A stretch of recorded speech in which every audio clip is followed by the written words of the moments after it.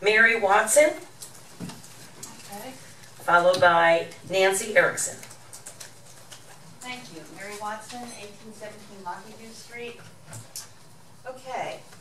This is concerning the Beach and Hudson Holdings proposal, as is evidenced on the audio of the last two meetings of the ITN committee.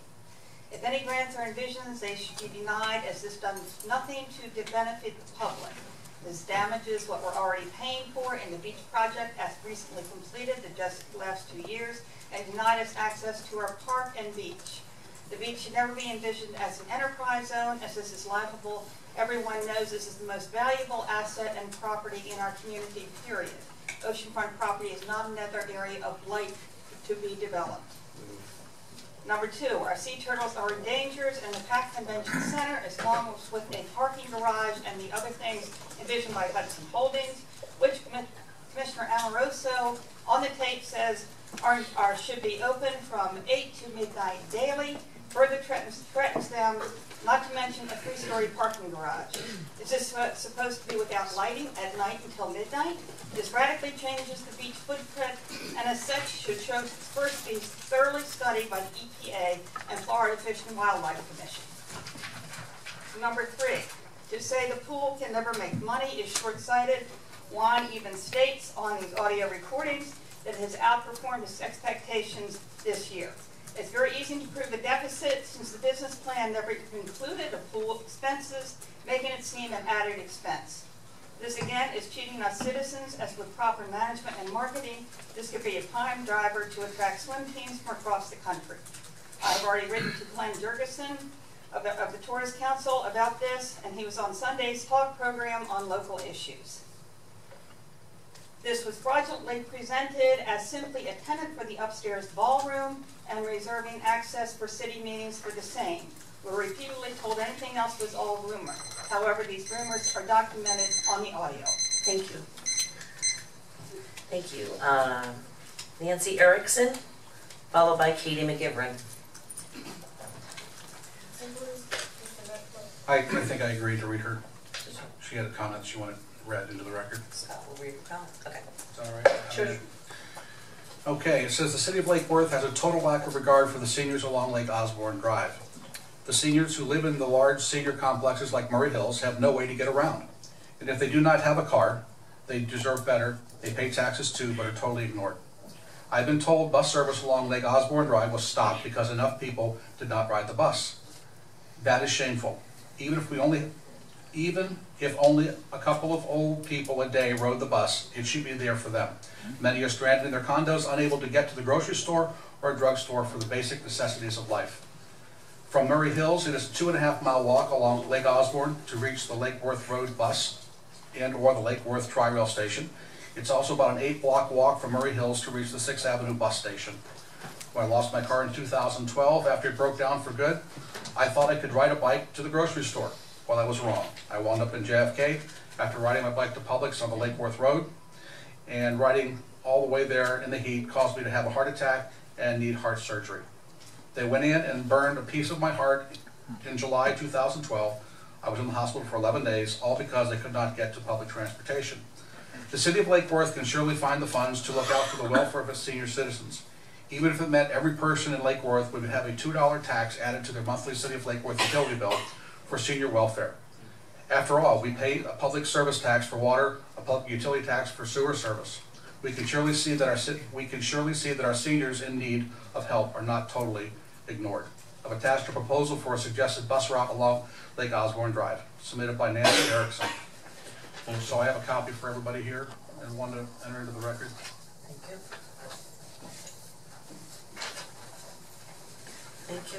Katie McGivern?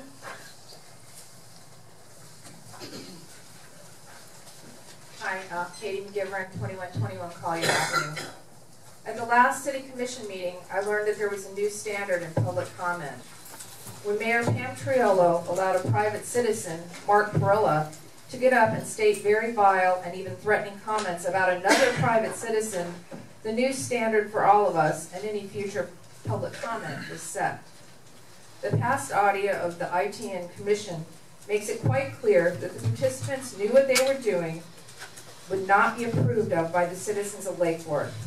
What was even more amazing was the fact that the participants, including a sitting commissioner, Andy Amoroso, made it very clear that they wanted a certain outcome in an upcoming election.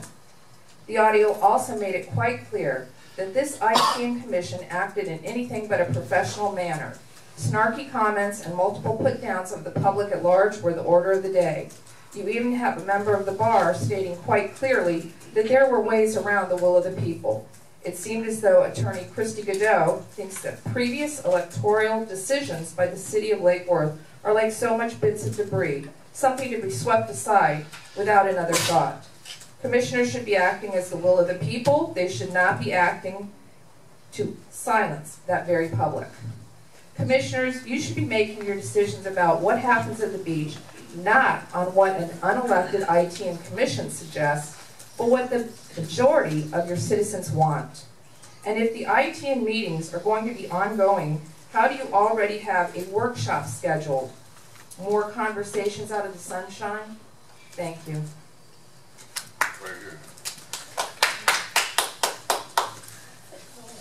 Up next, Lawrence McNamara left this. To read Attorney Godot's statement that we may be able to get around the 19-year, 364-day limit of the charter amendment is shocking. As an attorney, she is aware of legislative intent. Courts give great consideration to it where actions are proposed and taken that are opposed to that intent. The 2004 Beach Protection Charter Amendment was not a citizen initiative, but was placed on the ballot by unanimous vote of the Commission to protect against private development at the beach and approved 9-1 by the voters. The intent of the Commission was very apparent and the support of the voters overwhelming. Attorney Godot's statement shows her transparent attempt to subvert the will of Lake Worth citizens in favor of City Manager Manager Bornstein, Mayor Triolo, Vice Mayor Maxwell, and Commissioner Amoroso's attempt to destroy our public beach park by allowing private development there. One of you three commission members need to give Commissioner McBoy and Commissioner Meyer to reject this plan and represent the will of the people. Thank you for your attention and consideration. Up next is Rick Riccardi, followed by Peter Tim.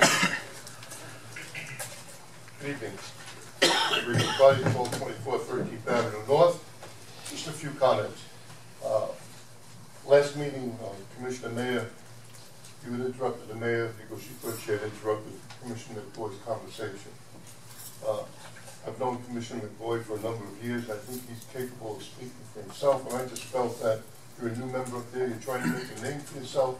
It looked like to me you were just kind of snitting and trying to show some disrespect to the mayor. You have to direct it towards me, thank you. Sorry. Yeah, I know that they, just the rules are. So anyway, I think disrespect that goes on back and forth sometimes is really ridiculous. We should all kind of work together on the amount of people. I got up and spoke on behalf of Commissioner City Manager Bornstein. I was very edified by that. I was also edified by the plea of Commissioner Maxwell to kind of vote unanimously for his pay raise. Your comments about the raises for the city employees is absolutely necessary, well taken, and we should be doing something about that. But for the sake of unity, you could have made those same statements regarding the raises for the employees, and for the sake of unity, stood behind our city commissioner. You failed to do that when so many people got and spoke so wonderfully in his name. You guys knocked yourself down a couple of notches in my book. Peter Tim, followed by Barbara Albel. Peter Tim, North Low Street, and yes, the sandwich board I'm reading has 1,000 questions on it, and they will be asked one by one, and giving you a chance to answer them one by one. And I think the answers will be very enlightening. What I'm up here for tonight for is to welcome Commissioner Meyer to the city and wish you well. And also to tell you that at the last meeting, when you mentioned that the water proposition also included the beach rentals. And if your question was answered by Mr. Waters that, oh, that's not for now, that's for later on. Well, your answer, your question should have been, well, then why is it in with this thing tonight? That's not so long. However, I have a feeling that this put off for a future date might be until the 28th, when they try to once again take over our beach and use that for commercial purposes. I hope that it's not true, but I have a feeling with all the propaganda out there that it might be, because they are trying very hard to make money on their hotel.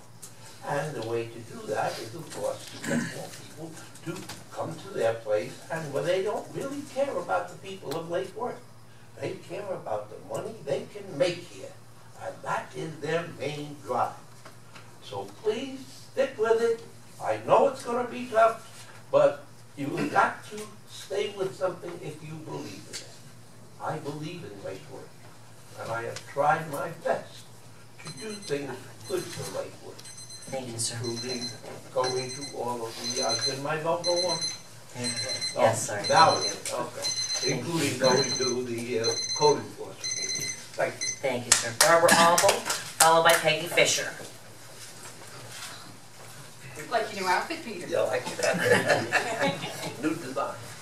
Barbara Albel, 422 South J Street. I'm coming to say thank you to Steve O'Neill and the trash department on a completely different topic and a positive note. We had a large neighbor with a large property put out a giant pile of trash last Sunday. It was 50 feet wide, 8 feet high, and 6 feet deep from the curb. And they came that day and were able to pick it up and get it out of there and hopefully find the heck out of the bank that currently owns the property, who now actually has their name on the window on a piece of paper to contact those people, because we wanted to get them, other than the chicken, they didn't take the chicken. But the trash is gone. Everything else is good. So I appreciate that. We also had a large gas leak in our neighborhood last night, and PDSO an employee at Checkers hit the gas line and knocked over the gas line, and then when they turned off the gas line, something else went woody, and they evacuated Fifth Avenue on J Street from 5th to 6th. They brought everybody down into the 400 block, while those citizens were out for an hour and a half or so while they corrected the gas, when we were getting new gas lines through. On that note, the gas lines, I complained to the new people putting our gas lines in when they cut up my sidewalk, and we're going to leave it as a sand pit for the 2 weeks until the sidewalk is replaced. And I mentioned that that was a problem, I might make a phone call. So I got a temporary asphalt patch, but I'm the only person they patched.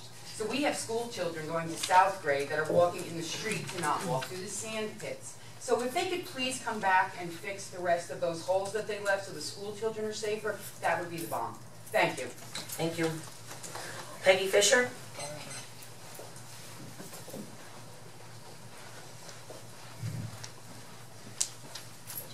Peggy Fisher, North A Street. I'd like to thank our lifeguards who, if you've been reading the paper this last weekend, again, saved 2 individuals at our beach. One right at the end of their shift, and I believe one after hours. Our lifeguards are doing a commendable job on our beach, and we need to thank them immensely for that. As far as the ITN, we've had more discussions on this process than we had when we went through looking at a new power supply provider. And that was a very closed situation with very little information provided to the public, absolutely no information provided to the public, and actually no information provided to the Electric Utility Advisory Board. And no one screamed and hollered, and that's a very valuable asset of this city too. And I can hear the comments back here, which is fine because it doesn't bother me, but I think it's disrespectful. And I'd like to see, Madam Mayor, you put that gavel down a couple of times and keep the order in the room. Thank you. Thank you. Any others? No, ma'am. Okay.